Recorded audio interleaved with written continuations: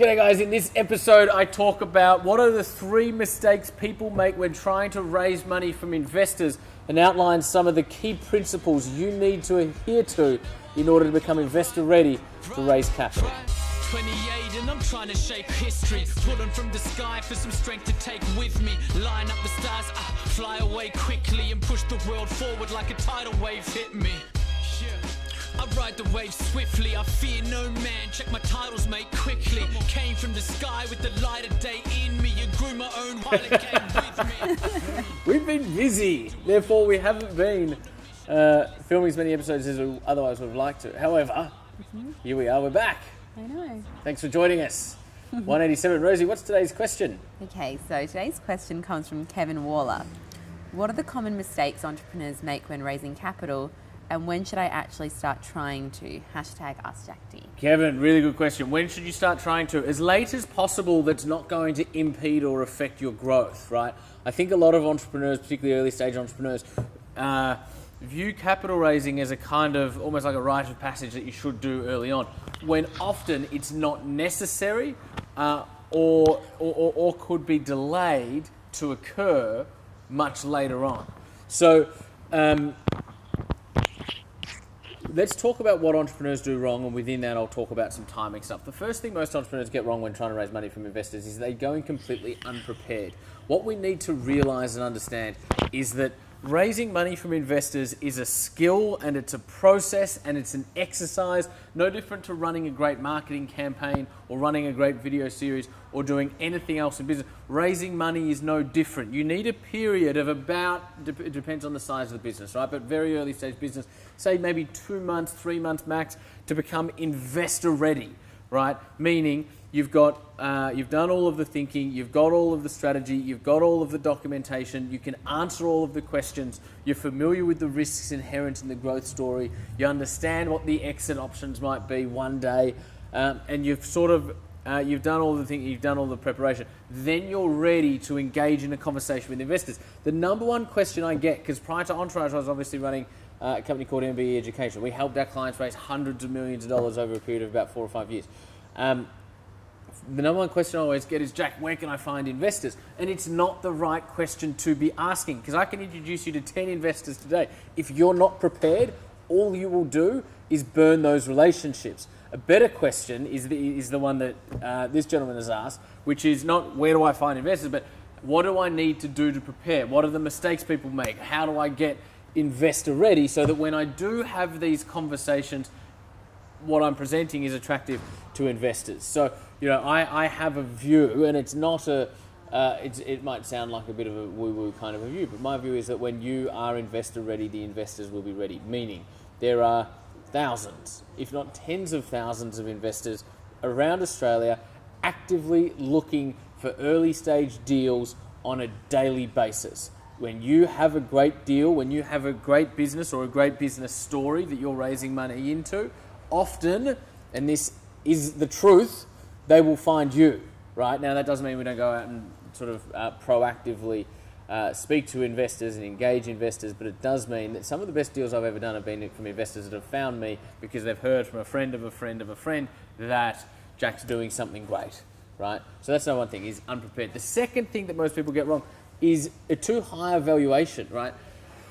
There is often a discrepancy between the valuation that the entrepreneur is arguing and the valuation that the investor thinks the business is valued at, right? And so you want to be defending a high valuation, provided it's still fair and reasonable and representative of the true value of the company. However, you don't want to be arguing such a high valuation that it becomes unattractive as an investment opportunity, right? And so, and this kind of relates back to the first point, in that as you become prepared, as you do all of the strategy, as you run all of the numbers, as you put together all of the documentation, part of that preparation period is engaging advisors, right? Speaking to people with been there, done that experience, and running your valuation methodology by them to get their input. Essentially what you want to do, guys, is, the due diligence, right? Due diligence is somebody running, the fine-tooth comb over your business, uncovering all the sort of rocks to see what's underneath them. You want to do due diligence on yourself before the investor does, right? So you want to do all the strategy, all the preparation, all the documentation, and then run it by an advisor, run it by a mentor, run it by someone who's been there, done that experience in terms of all of the thinking, all of the modeling, all of the valuation methodology, so that they can tell you what's wrong before we run it live with investors, right? And so going through that process will often mean that your valuation is tapered accordingly to represent the true value of the business, which is a good thing. The number one thing that stops deals from going ahead, and this is research by a company called Wholesale Investor, number one thing that stops deals going ahead is investor going business wasn't ready. Number two thing is they say valuation was too high.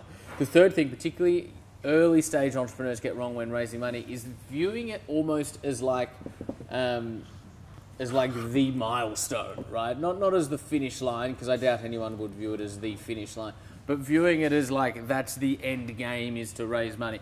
That's not the end game, that's the start game. You raise $1 million tomorrow, that's when the hard work starts. You've now got other people's money in your business. You've had investors come in according to a certain growth story.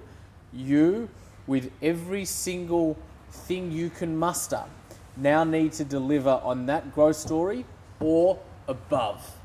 The number one rule of this game, guys, and trust me, I've raised personally tens of millions of dollars for my ventures. I've bought businesses, as I said before, I've helped clients raise hundreds of millions of dollars. The number one rule of this entire game, guys, and trust me on this, is you must make investors money. That is the fundamental principle to, and you know, I've raised tens of millions of dollars for my ventures. I've bought businesses using other people's capital. I've helped other people raise hundreds of millions of dollars through MBA education.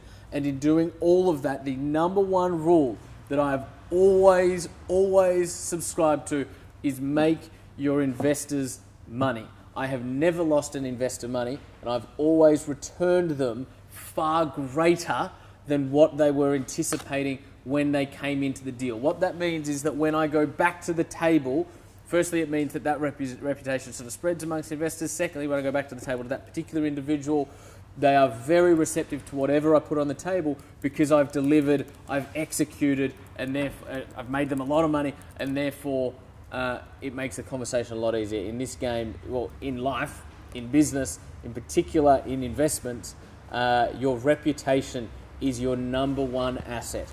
Raising the money is not a finish line. It is where the hard work begins. What was the guy's name who asked that question? Kevin. Kevin! It was a really, really good question. And Kevin, we have a capital raising workshop coming up. When is it, Rosie? No idea. We don't know. The dates will be somewhere around here. I wish we caught Rosie's face on camera just then. Guys, we have a capital raising workshop coming up. It's in May, I can tell you that much. It's the 26th and 27th. 26th and 27th of May. We got there. And we have people coming. The speakers in this particular workshop have built companies collectively worth over about $6 billion. We have Matt Rockman, the co-founder of Seek, which is obviously one of the largest sort of Australian startup success stories, obviously raised a lot of money, became public along the way.